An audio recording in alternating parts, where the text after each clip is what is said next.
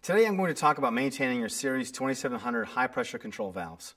The Series 2700 valves offer a wide variety of configurations, trims, and actuators to suit your specific needs, making it an excellent choice for fluid control. Every operating valve is going to experience some normal wear and tear, which is why you should inspect the valves about every 6 months or more frequently if you have harsher applications, such as abrasive conditions or inconsistent or high pressure drops.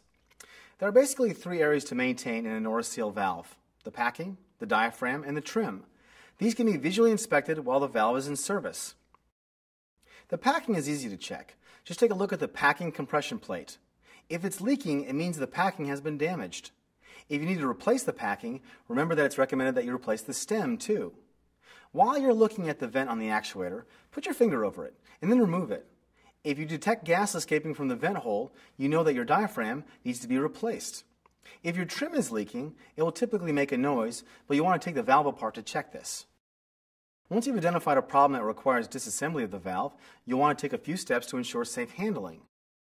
First, isolate the valve from the system and release the process pressure for both upstream and downstream. Finally, shut off and vent the supply and signal air lines to the diaphragm. You can work on the valve while it's in line as long as the line isn't in service, and only if the line is isolated from the process by block valves and has been vented. If the valve isn't functioning as designed, you may have a mechanical problem with the valve itself, or a systems or accessories problem. To determine the cause of your issue, the valve must first be isolated from the system. Isolate the valve from the system, or accessories, or both, and manually stroke the valve by introducing instrument air to the actuator.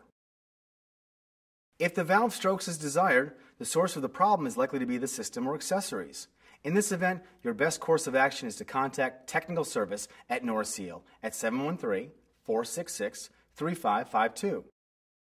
You can find detailed instruction videos for actuator disassembly and assembly, valve disassembly and reassembly for many trim types, trim inspection, packing replacement, and troubleshooting information at our website at www.norriseal.com.